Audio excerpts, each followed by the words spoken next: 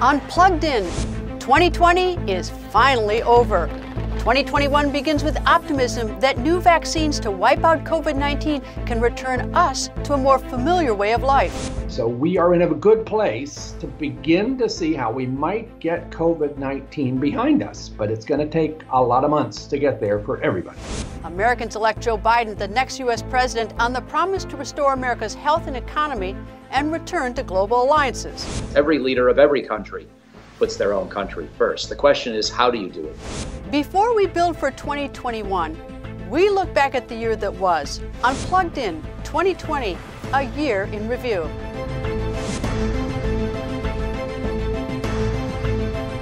Hello and welcome to Plugged In. I'm Greta Van Susteren, reporting from Washington.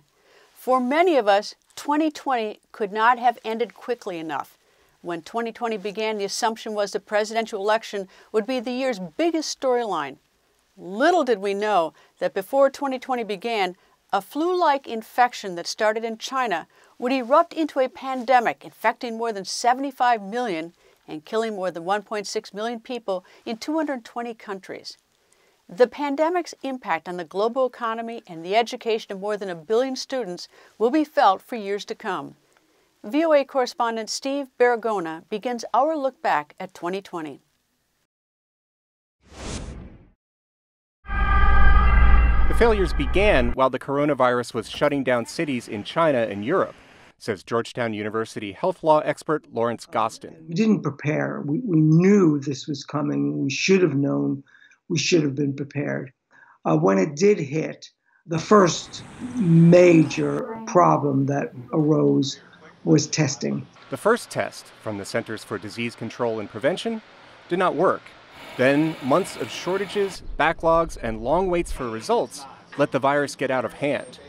It did not help that President Donald Trump repeatedly undermined his own health officials, says University of Michigan science historian Howard Markel. This wasn't an administration that was used to dealing with experts, or not only didn't appreciate them, didn't even respect them. When CDC's experts recommended in April that everyone wear cloth masks, Trump read the announcement and then undercut it. So it's voluntary. You don't have to do it. They suggest it for a period of time, but this is voluntary. I don't think I'm going to be doing it. Masks quickly became something Democrats embraced and Republicans resisted, never mind the science. Polarized politics also muddled the difficult balance between protecting health and the economy. Trump and Republicans mostly sided with the economy. USA! Like in April, when Trump backed protests against coronavirus restrictions, but only in states with Democratic governors. When the President of the United States urges insurrection against those measures, that's not a small thing. That is a devastating blow to the ability of our nation's leaders and public health agencies to actually fight this pandemic. Given his opposition to prevention measures, it's perhaps not surprising that Trump caught the virus himself in late September. But it's not just leaders to blame, Gostin says. We just seem to be, as a nation, incapable of doing the little things that would keep each other safe, like masks or distancing. From college spring breaks in March to Thanksgiving travel in November, Americans ignoring public health warnings have kept the virus going. On the other hand, the American government has put billions of dollars into developing a coronavirus vaccine, which is now paying off, Gostin says. And America is now in the forefront on vaccine development, along with other countries. And it could be our saving grace. Vaccines from drug companies Pfizer and Moderna were developed faster than ever before, with others right behind them.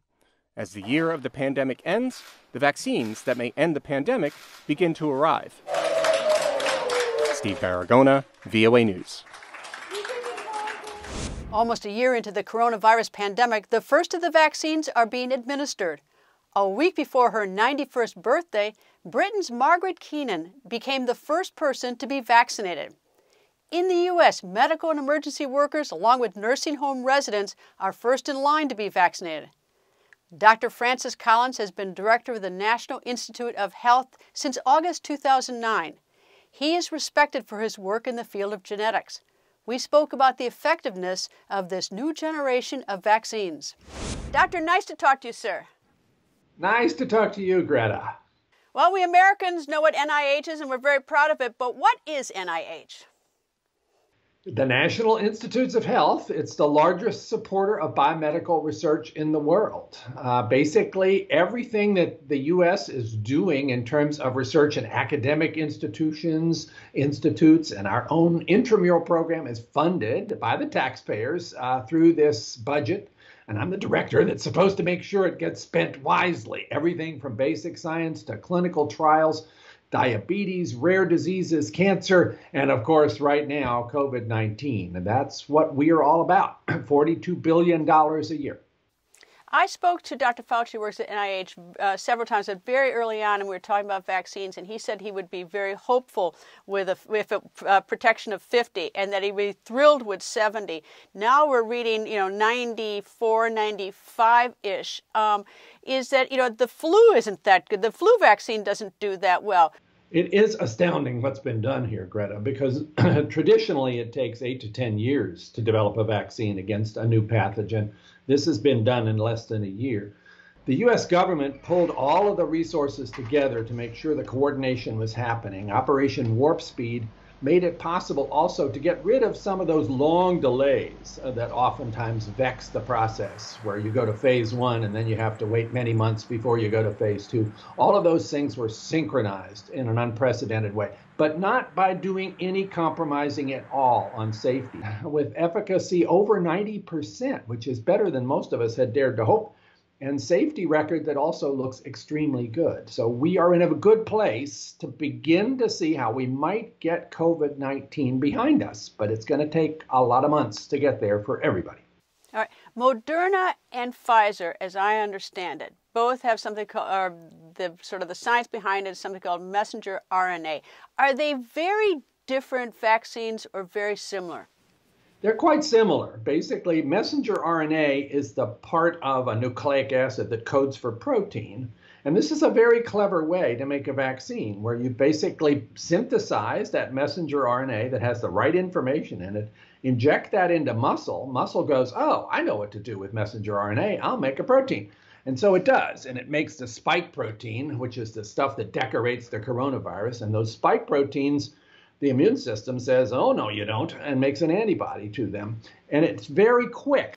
Do AstraZeneca and the Johnson & Johnson have the same messenger RNA approach to a vaccine, or are they different vaccines? They're using a different approach, one that has been tried and true in other situations, takes a little longer. It basically captures the energy of a different virus, an adenovirus, just as a carrier, a delivery truck, and uses that also to deliver the coding for this spike protein. So it's making the same kind of response happen in the immune system, but it's getting it in a different way. And this is something that's been done successfully for Ebola, so we know this vector system is likely to be safe and effective.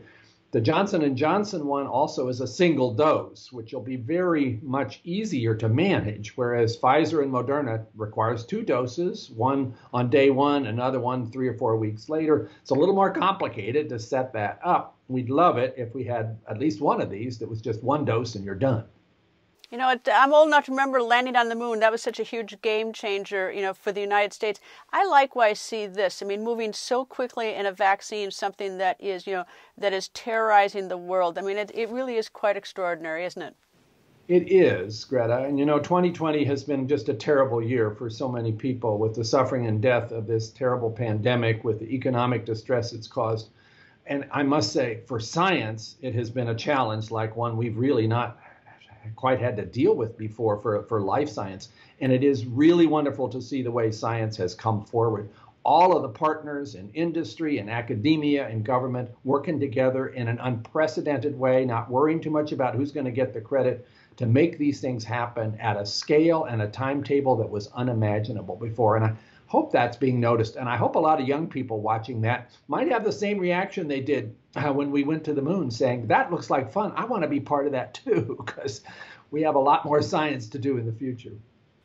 Thank you, sir. All right, thank you. The coronavirus pandemic had a major impact on the 2020 U.S. presidential election. The pandemic and its impact was issue one, from how candidates campaigned to how Americans voted. President-elect Joe Biden also campaigned on a promise to ensure full inclusion and gender equality. More from VOA White House correspondent Patsy Widakuswara. While the data is not yet final, there is no doubt that women helped secure Joe Biden's electoral victory.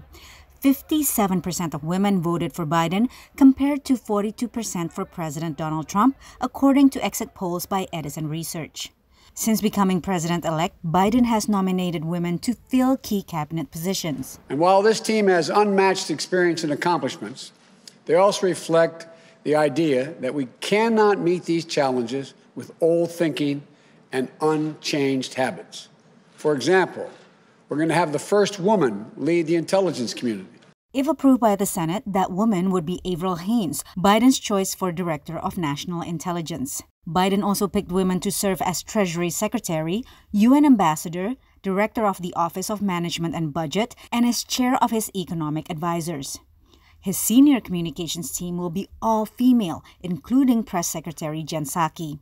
Vice President-elect Kamala Harris will bring her own team of women, including Tina Flournoy as Chief of Staff. These women also represent various racial and economic backgrounds and include daughters of working-class and immigrant families. Activists say this diversity will help Biden achieve key priorities, racial and gender equity. We're really looking for people to be at the top levels of government who are not only experienced and established and expert in their field, but who have the experiences of the communities that they are serving, that they're intended to serve, so that they can truly make the best decisions on behalf of the American people and the communities that most need those supports and those programs. Biden's agenda for women includes improving economic security through equal pay and ending pregnancy discrimination, work-family balance including parental leave and childcare, access to health care, ending violence against women, and empowering women around the world. Having female decision-makers is seen as especially crucial as the country faces the pandemic and tries to recover economically. We can look back and see just how important it is, for example, that we've had Black women in positions of public health leadership or as mayors of big cities who said, look, there's a disproportionate effect on Black communities and even on Black women economically in this moment. And they are making sure that policy is reflective of those distinctive challenges. To enact his ambitious agenda for women, Biden will need to overcome partisan gridlock in Congress, where his Democratic Party has a narrow majority in the House of Representatives and Republicans may keep control of the Senate. Patsy Widakuswara, VOA News. 2020 was an historic year for the United States Congress. From a Senate impeachment trial of President Trump, that seems so long ago, to passing the largest financial aid package in U.S. history. VOA congressional correspondent Catherine Gibson shows us how American lawmakers adapted during the pandemic. The impeachment of U.S. President Donald Trump consumed Congress as 2020 began. Donald Trump is going to get away with abusing his position of power. In just the third Senate impeachment trial in American history, Trump was ultimately acquitted of charges he leveraged U.S. aid to Ukraine to target political rival Joe Biden. President of the United States is not guilty as charged in the first article of impeachment. While history may not remember or might be a footnote about exactly why he was impeached, I think the Democrats were trying to lay the groundwork or at least plant their flag that this president deserved to be impeached. But the coronavirus pandemic quickly overwhelmed political debate. By late March, lockdowns to stop the spread of the virus had endangered the U.S. economy, pushing Congress to pass the largest aid package in American history. Lives are at stake. This is not a time for name-calling or playing politics. Passage of the $3 trillion CARES Act was a rare moment of agreement in 2020. When Congress wants to do something, even an incredibly expensive package that has a litany of provisions in it that touch basically all factors of the economy, when they want to do something, they can. But Congress struggled to adapt to new ways of operating to avoid the virus. The United States Congress was one of the last institutions to make any adjustments. And even when they did, with some remote hearings and some limited remote voting, those accommodations were very temporary and definitely not fully embraced by all members of Congress. No justice, no peace. In June, amid nationwide protests over the death of George Floyd while in police custody, lawmakers failed to pass an ambitious police reform proposal. The country has given us the opportunity to lead. And my friends on the other side just said no. Frustration continued as lawmakers failed for months to agree on another round of coronavirus aid. Democrats' $3 trillion HEROES Act failed in the Senate, where Republicans warned of overspending. I don't think the current situation demands a multi-trillion-dollar package, so I think it should be highly targeted. That I will support and defend the Constitution of the United States. In October, Judge Amy Coney Barrett confirmed to the U.S. Supreme Court by the Republican majority Senate against Democratic objections. The Republican Senate majority decided to thwart the will of the people and confirm a lifetime appointment to the Supreme Court in the middle of a presidential election. That election decided the next occupant of the White House, Democrat Joe Biden. But 2020 closed with more uncertainty on Capitol Hill. Runoff elections in January for Georgia's 2 Senate seats will decide which party will control the Senate for the next 2 years. Catherine Gibson, VOA News, Washington.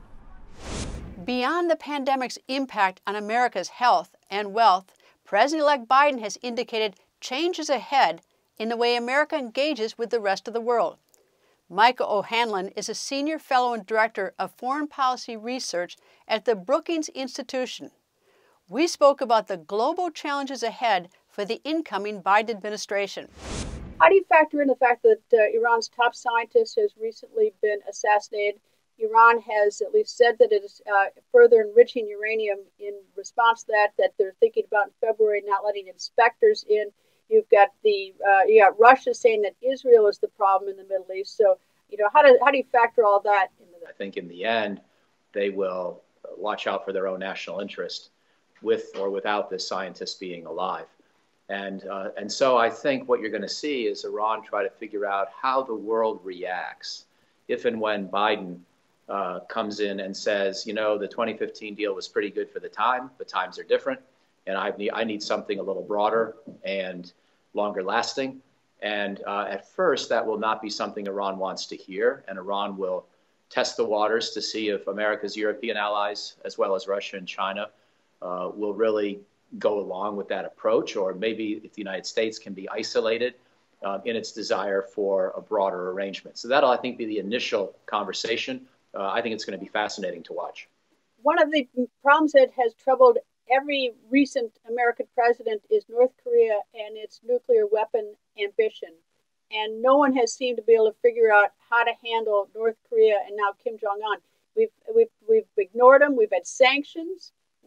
President Trump tried to talk to him, tried to make almost friends with him.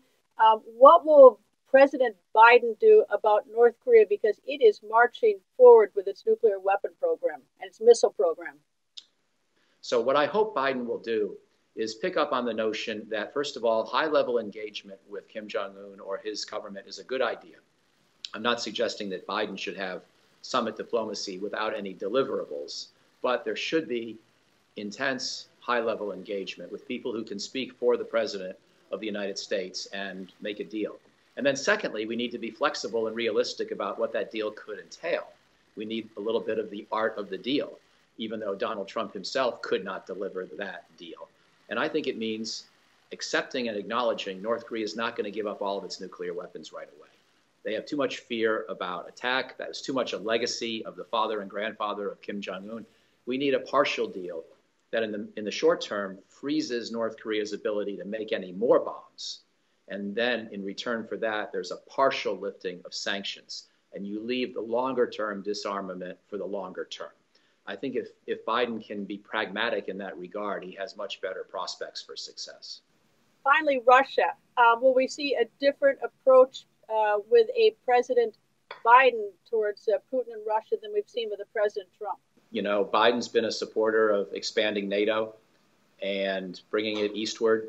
And we've promised to someday bring Ukraine and Georgia, former Soviet republics, into NATO. That is just, as you know, so incendiary for the Russians. And so Biden's going to have to be, I think, a little bit clever.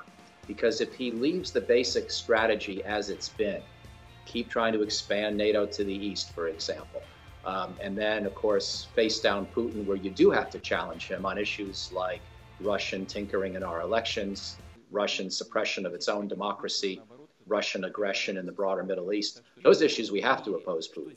But if you also continue to try to push the idea of eventual NATO expansion, then I think you're guaranteeing a bad relationship with Russia.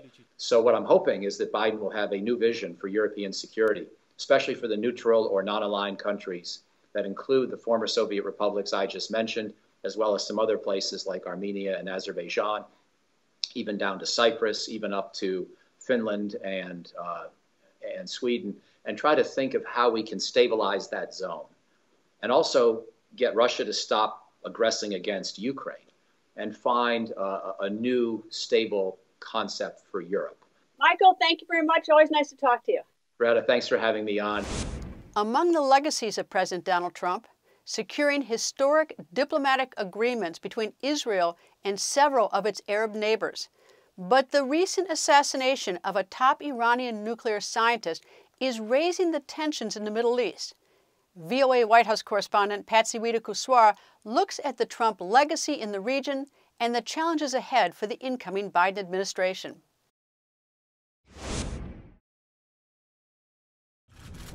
The Abraham Accords normalizing Israel's relations with the United Arab Emirates and Bahrain, signed in September, is widely seen as President Donald Trump's most significant foreign policy achievement. After decades of division and conflict, we mark the dawn of a new Middle East. The accords altered the decades-long regional perception that Arab-Israeli peace cannot be achieved without first addressing statehood for Palestinians. They also reflect Israel's improving ties with its Arab neighbors as they face Iran, a mutual enemy weakened by Trump's maximum pressure campaign of sanctions.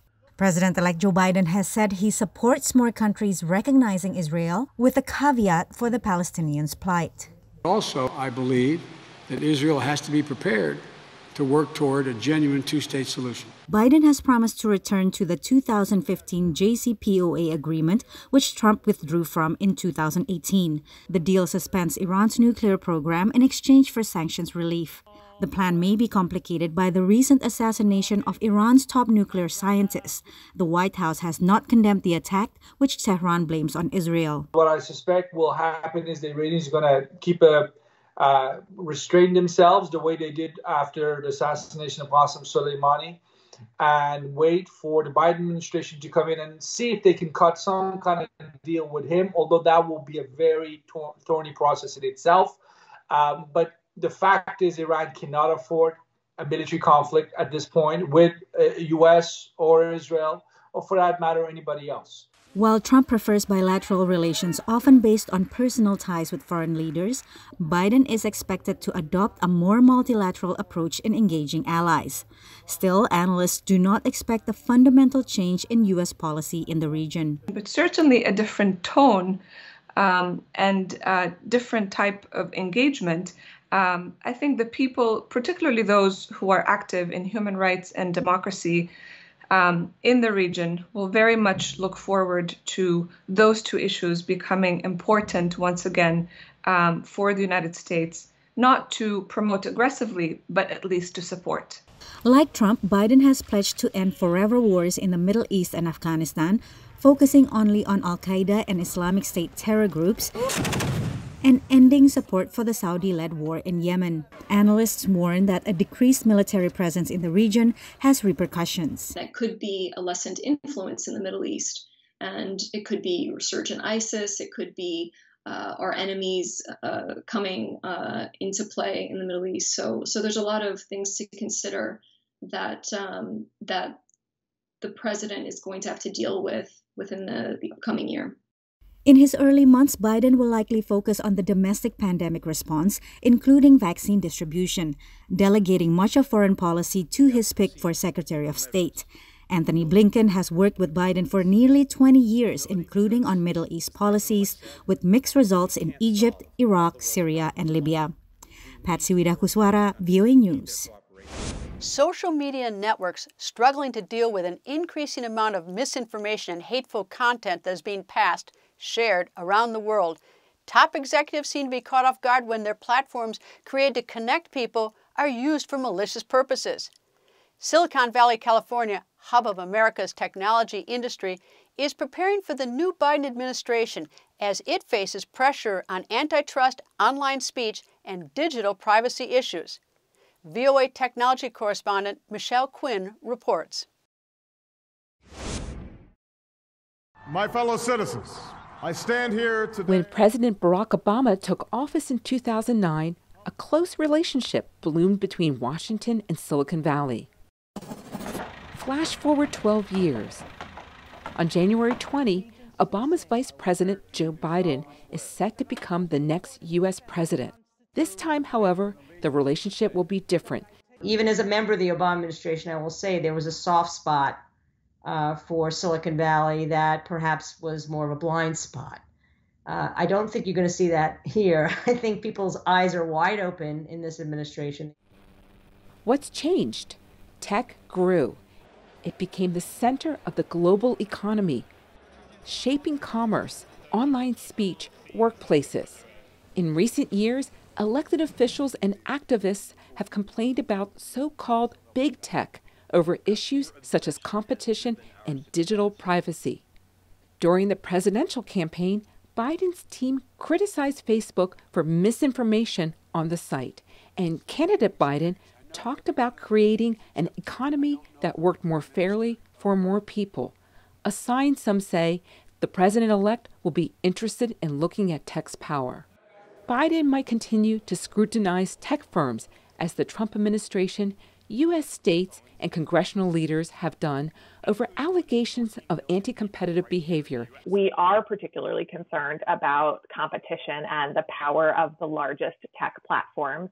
And I am looking forward to more attention on those issues in the Biden administration. For its part, the tech industry is prepared for any scrutiny it may receive. These tech companies have gotten so big because they give customers what they want. So I'm very much mindful and appreciative of the fact, and a lot of people in America are too. I think that these companies are prepared for that kind of scrutiny, and I'm sure that they will be very forthcoming in going over all their business practices. With a Biden administration, Silicon Valley has some things on its wish list. A national privacy law and changes in immigration rules, to name just two. Tech critics and tech itself want to get more people online, particularly in rural America. The president-elect is reportedly working with Democratic lawmakers to prepare a massive increase in federal broadband spending. In rural America, there is not even a network to connect to, right? There's not even a broadband network if you had the money to connect to, but also deal with the problem, which is frankly much bigger, of people who can't afford broadband because it's too expensive. As the new administration comes in, all eyes will be on how the relationship between Silicon Valley and Washington unfolds. Michelle Quinn, VOA News, Oakland, California. That's all the time we have for today. 2020 has finally gone. It was an historic year, one that will be talked about for generations to come. 2021 is here with a chance for a new beginning, an opportunity to find hope and optimism. Thank you for being with us, and thank you for being plugged in, and Happy New Year.